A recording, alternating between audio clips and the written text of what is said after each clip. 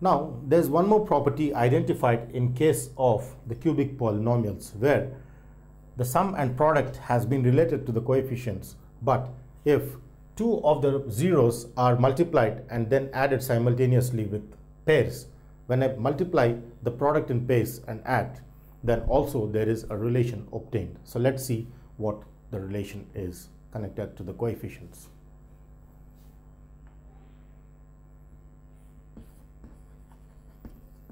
Pairs of zeros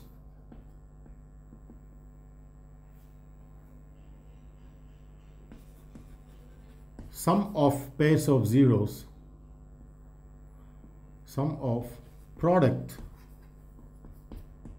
of pairs of zeros is what we call that, because we multiply the pairs and then add all the pairs which are the products. Therefore, here in this case of three zeros, I first multiply this pair, and then this pair simultaneously. So first I take the pair 4 and minus 2. So this gives me 4 times minus 2 plus the other two roots, which is negative 2 times 1 by 2, and then finally the first and last, which gives me 4 times 1 by 2. Then without cancelling, let me simplify the overall simplification. 4 times of minus 2, which is minus 8, then this would be minus 2 over 2 plus 4 times of 2. This on simplification with LCM gives me 2 times minus 16 minus 2 plus 4, which on further simplification gives me minus 18 plus 4, which is minus 14 over 2. And as I connect this with the coefficients, minus 14 is the coefficient of x and 2 is the coefficient of x cubed. So therefore I get this as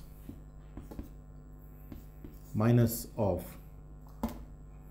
this is directly the coefficient of x by coefficient of x cubed is what we obtain for sum of product of pairs of zeros taken in pairs and then multiplied and added is what we get. So these are the three different cases which lead to the zeros connected with coefficients for a cubic polynomial. Therefore, if I take the general form, then I can reduce these into converting the given cubic polynomial into the root form or the zeros form, as we have done for the quadratic polynomial. Say I take the general cubic polynomial, say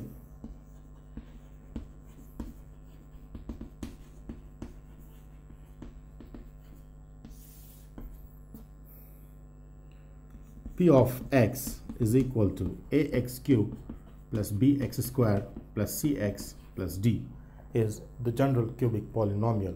And let me say the zeros of this polynomial say are alpha, beta and gamma. I assume the three zeros of this cubic polynomial to be alpha, beta and gamma. Now as we have seen that sum of zeros is minus coefficient of x squared by coefficient of x cubed. Therefore, sum of zeros, which is denoted with alpha plus beta plus gamma, is nothing but minus coefficient of x squared, which is coefficient of x squared being b, and coefficient of x cubed, which is nothing but coefficient of x cubed being a, which comes over here in place of this. Similarly, the product of zeros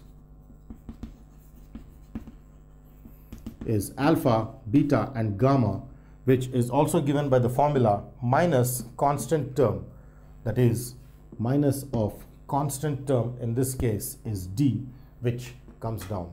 So minus d by the next is coefficient of x cubed, which comes in the denominator, where the coefficient of x cubed is a, is what I obtain using the two respective formula. Similarly, I take the sum of product of pairs of zeros, sum of product of pairs zeros is nothing but alpha beta plus beta gamma plus alpha gamma is what I get in combination of sum of the products in pairs.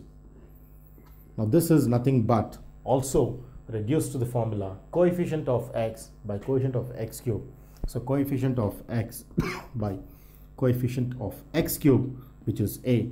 So these are the three basic formula I have obtained using the previous derivations. And for a cubic polynomial in general form, I directly have these in the case where when I connect them, this can also be reduced into the zeros form as x cube minus alpha plus beta plus gamma of x squared plus alpha beta plus beta gamma plus alpha gamma of x plus minus alpha beta gamma equals 0 is how we obtain when connected to the zeros. This can be read as x cube minus sum of zeros into x squared plus sum of product of pairs of zeros into x minus product of zeros equal to 0, which is nothing but as equivalent as the general polynomial, which we take, or not equal to, but I take this equal to p of x equal to x cube minus so and so of this. Is how we understand connecting the cubic polynomials and their zeros with the coefficients is what we obtain. So when we know the three zeros of a cubic polynomial, it is about straight away substituting in this equation so that we get the cubic polynomial directly.